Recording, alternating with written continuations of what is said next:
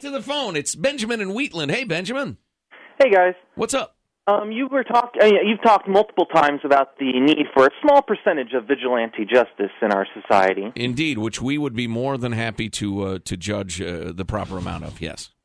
Well, we actually, in the American judicial system, have a way of determining how much there should be and whether somebody did the right thing or not. And that's jury nullification. And there's lots of information about it. And it's been a long-standing tradition in our judicial system. How often does that happen?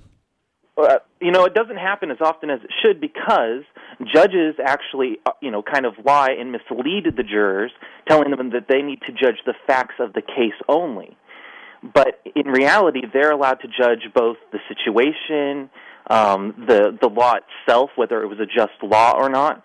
They're the final check and balance on the rest of our political system. I didn't know that. I guess I did know that, but I hadn't thought about it. I have heard people say, "Oh yeah, it's okay, it's legal." I've heard other people say that's a ridiculous internet myth. You know what? It's an intriguing question, Benjamin. I'll look into it. Yeah, I mean, there's certainly nothing that a judge can do, is there? If a jury, we saw that with the Robert Blake case. Sure. If a jury comes back and says, we think the guy is innocent, even though all the facts show he's guilty, what are you going to do? All the judge can say is, "Why I oughta." And that's it. You're the jury. Well, what happens, the idea is that if the jury is hung, then they can retry the case.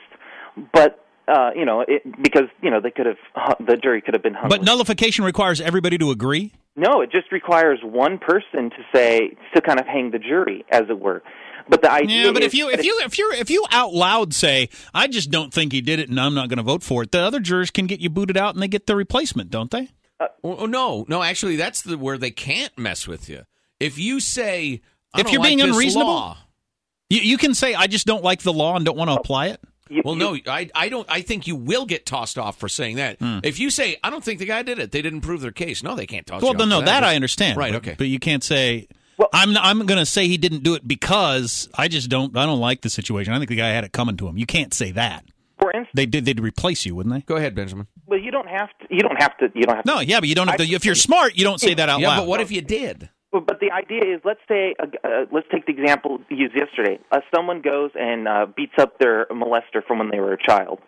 And we understand exactly what you're talking about. Right, but what I'm saying is that you hang the jury, and then the prosecutors have to decide, is it worth doing this over and over and over again? Right. And then if you keep getting hung juries on particular kinds of cases, then they're not going to continue to take those cases to court. Yeah, but see, now if you go and beat up the wrong person, you still have a chance of going to jail. So you're still being judged. Right. Now, but what I don't get, though, is that you guys and the people who send us emails say, "Oh, yeah, you can do it. It's a long tradition." Well, I know you can do it, and it has the effect of you let the person off, but it's not like it's an actual legal doctrine.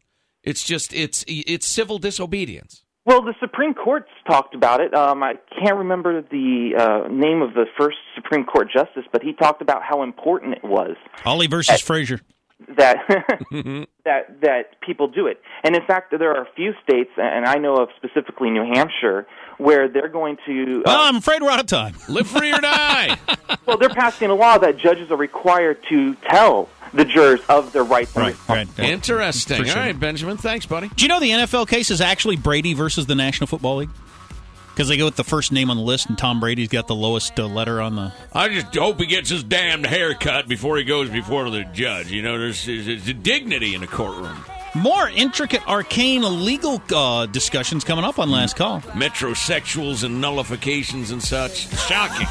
Actually, anything you want to talk about at 1-866-331-TALK. You happy we're in another sand country war? Anybody buy tickets to the Charlie Sheen show? 1-866-331-TALK. You are listening to the Armstrong and Getty Show.